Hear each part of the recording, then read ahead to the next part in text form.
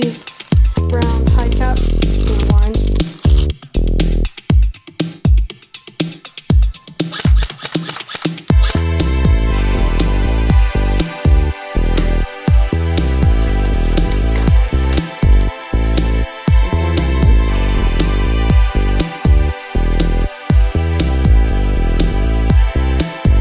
What's up, you guys? It's Airsoft Wolverines, and today we're going to remove the buffer tube on a JG M4A1. Now, this isn't just necessarily with this M4. It usually works with any M4 if you have a retractable stock like this. This is a 6th position, basically pretty normal stock. Okay, so now what you want to do first is you want to get it to its position all the way on the back, and then you want to pull down on this as hard as you can, and then pull. Okay, I don't want to use 2 hands, so pull it down, and then pull off the stock,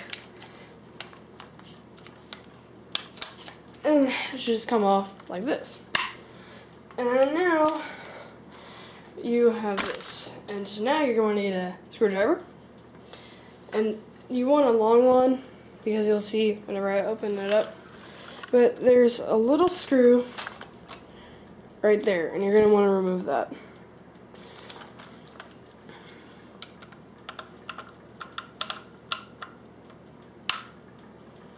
And just screw it off.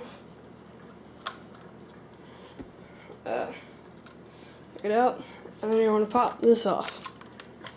And mine's metal, yours might not be. But if you have a metal buffer tube, that tells you that it probably isn't going to work out. And the reason that you need a long screwdriver like this is, I don't know if you guys can see, but all the way down there, the little black dot, that's a screw.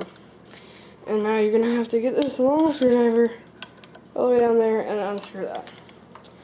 This one's a little bit longer to unscrew.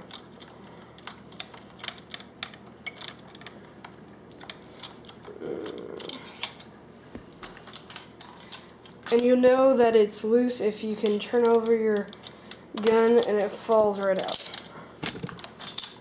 Like that. So what comes out is the long screw, you can see threads, and this little metal piece. At least on my JG. And now you don't want to unscrew anything, you just want to pull as hard as you can.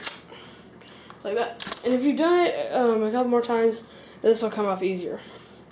But then, now, you're stuck with this. And now if you're putting on a sling attachment, like it goes like this, you guys hopefully know what I'm talking about, but like that, then that's where you can put it. Either you can put it on top of this, you can put the sling mount on top of this, or you can take this off and then put the sling mount. Either way, it doesn't really make a difference. The only difference is you might be able to see this little hole, but won't mean anything. But yeah, so then just to reassemble it, do everything backwards. Get your buffer tube, put it right back on. Then you want to get your screw and a little metal piece, and you want to put that in there.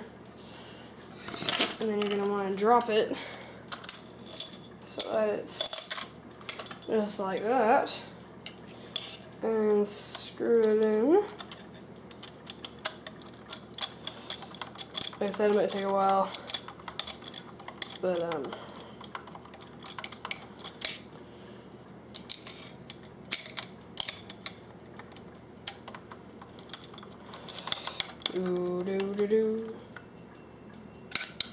hold on, you guys, get back. Wow. Okay. So this is back on, screwed in there, ain't going nowhere. I'm gonna take this little metal part, put it right back on, and then you want to get a little screw and screw it in where you took it out.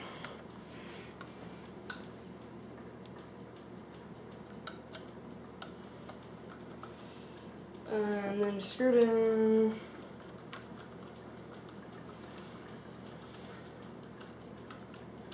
Feels tight. Then you want to get your stock, and also if you just take this off, then you can get a crane stock if you need to, whatever. And then you're going to want to pull on this like whenever you're taking it off, and to put it back on. So stick it on there, and it should be staying like this because it's take it off. And then you're going to pull like this, and then push it back on. Might have to pat it. And then you're back on. And it's not going anywhere. Locks into all your adjustments. So it's all good. Yeah, just a quick little video. I wanted to show you guys about that. I might get a crane stock for this gun. I'm not sure yet. Thinking about it. Crane stock was a lot more comfortable for a cheek rest, I'm thinking. So yeah, hope you guys enjoyed the video. I'll see you guys next time.